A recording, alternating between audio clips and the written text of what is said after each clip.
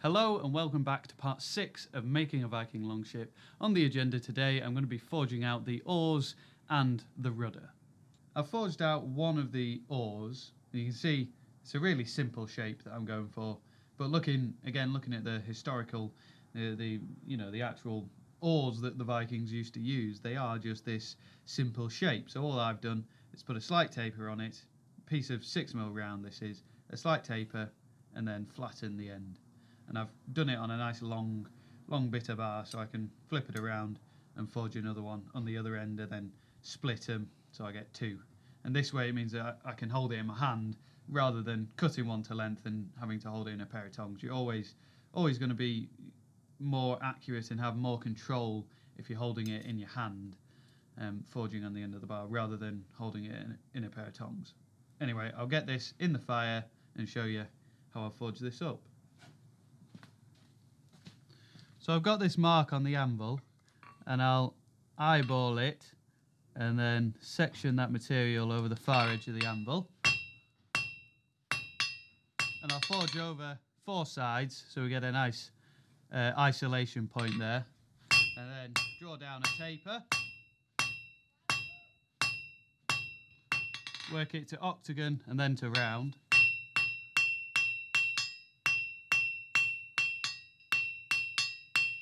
And then I can just clean up the transition there on the near edge of the anvil. So we've got a nice round transition all the way along this taper and then reverse taper. Now I'll flatten this and spread it with a crosspeen.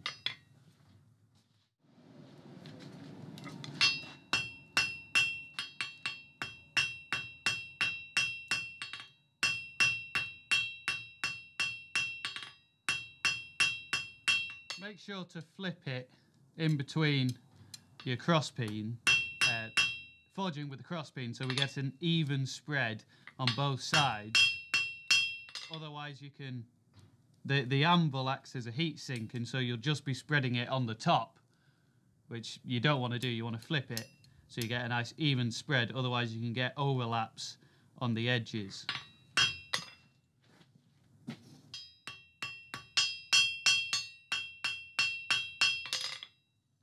So it's not quite a one heat wonder, but it doesn't take very long to forge these out. I've got 26 to make, so there's going to be quite a bit of forging, but it shouldn't take too long. Each one really should only take 2 heats. So let's just get stuck in.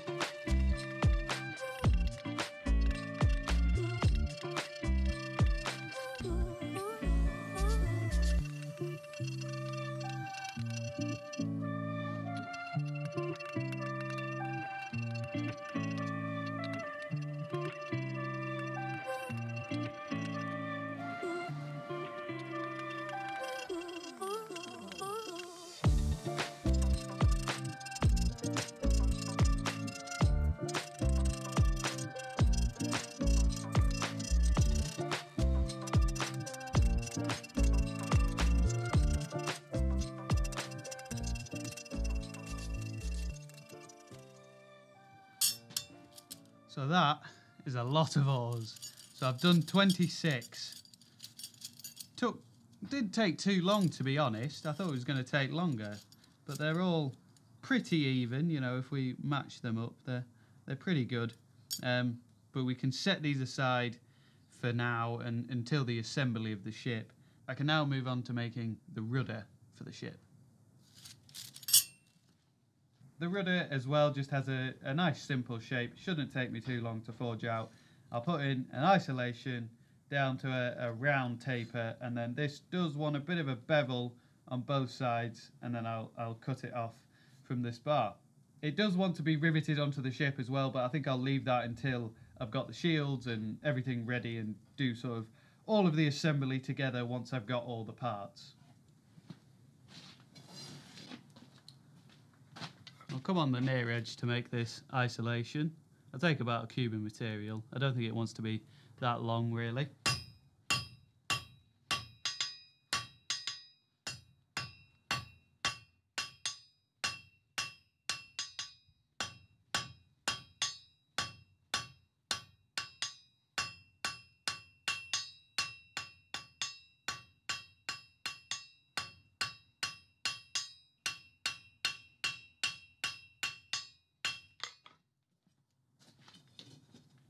Looking at some of the more historically accurate rudders, they're often narrower at the top here and then wider towards the bottom. So for us, I need to forge a reverse taper coming back here, and then they do have a bevel on both sides, so I need to put a bevel.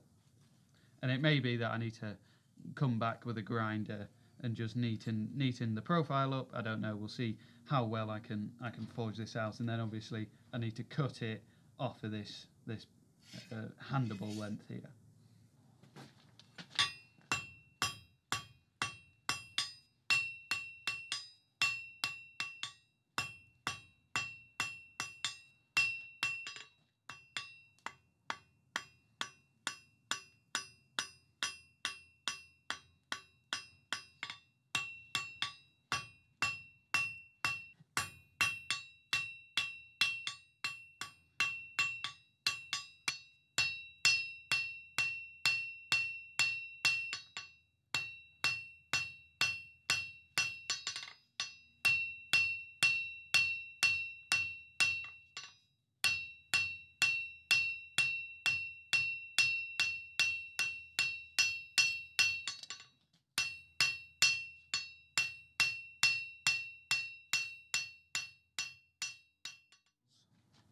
I'm going to drill holes all along here so we can then slide the oars in, and that's going to be in between the shields. So I'm going to wait until I've got the shields to put the oars in, and I'm going to do the same with the rudder, and the rudder goes on the back right of the ship, so that's here, and I'm going to rivet it on through this top bar again.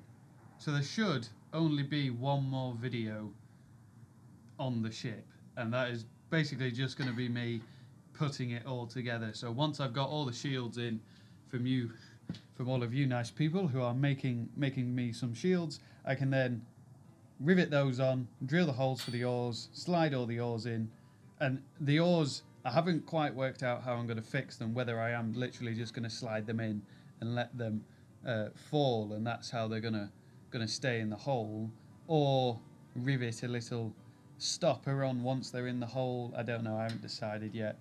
But yeah, get the shields on, oars in, the rudder riveted on, the deck riveted on, the sail riveted through the mast, riveted onto the deck.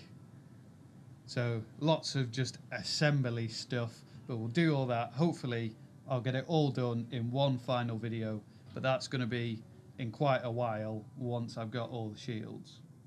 So thank you for watching the video. I hope you've enjoyed it. I hope that you're all busy making your own shields. As I said, I've got to wait now until you've all made the shields and sent them to me in the post, and then I'll do this one final video on putting it all together, but that's probably going to be in a few weeks.